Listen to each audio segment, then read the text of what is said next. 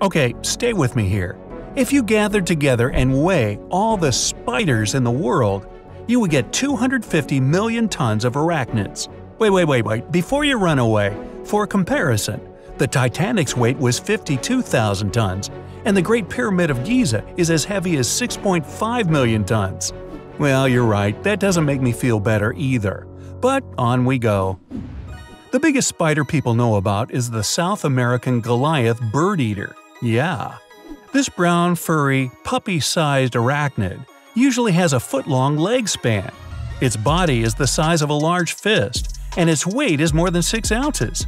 When the creature's moving, it makes bizarre, eerie sounds. They're the clicking of the spider's feet. They have hardened tips that hit the ground like a horse's hooves, just not as loud. If you see this imposing creature in the rainforest and come close to it, you might notice it rubbing its hind legs against its belly. How cute, that would be your first thought. But then you'd scream in pain. This spider protects itself by sending out clouds of hairs that have microscopic barbs on them. If they got in your eyes and nose, they'd be super painful and itchy. These hairs would also stay there for hours or even days. Now, that sounds extremely unsettling. But imagine what our planet would look like if spiders were the size of jeeps. The world occupied by giant arachnids is a dark and gloomy place. It's also dangerous. You can't let your guard down even for a second. Your enemy is lightning fast, hungry, and cunning. Normal-sized spiders eat 880 tons of insects each year. But in your world, huge monsters need much more food to live. Spiders roam the planet, gulping down pretty much any life form they see.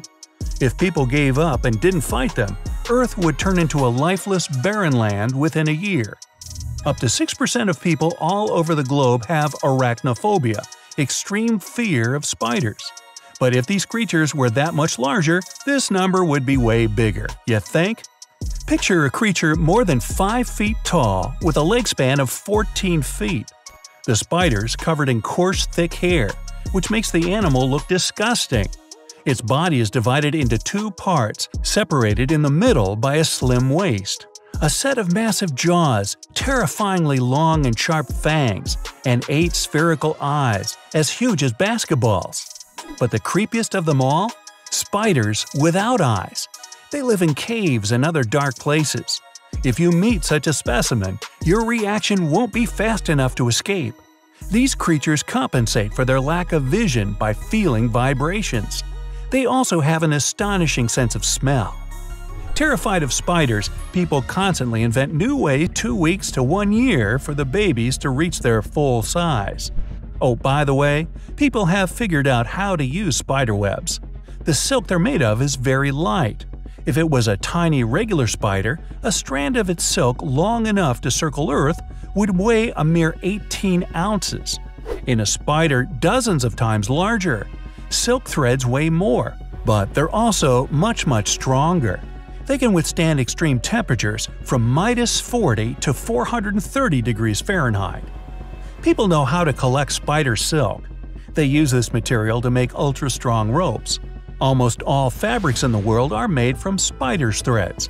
Wear-resistant and lightweight clothing, seatbelts and parachutes, bottles and cups, surgical threads and bandages, rust-free panels on cars and boats, artificial ligaments and tendons, all thanks to spiders. But probably the best thing about silk, it's biodegradable. Earth has become a much cleaner place since people started using this material in production. Along with using spider silk threads, people also gather the glue covering the webs. It's a unique substance. It stays wet in the open air and is still sticky after having trapped several insects. Up close, this glue looks like tiny beads on a string, or rather golf-sized balls on the rope if we're talking about car-sized arachnids. They produce much stickier glue than good old regular-sized spiders. That's why, in most cases, it replaces hammers and nails. All kinds of vehicles and vessels are built with the use of spider glue. The only drawback of this sticky substance, you have to be extra careful while gathering it. Once you get trapped, it's a tricky feat to escape.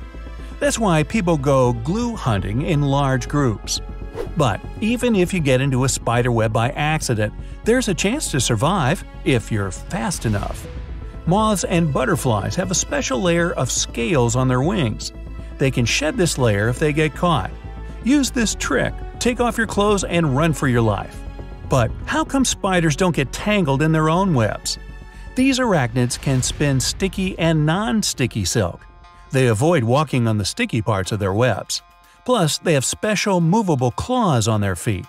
These claws grip and let go of the threads when they're moving. Also, spiders' feet are covered with thousands of hairs.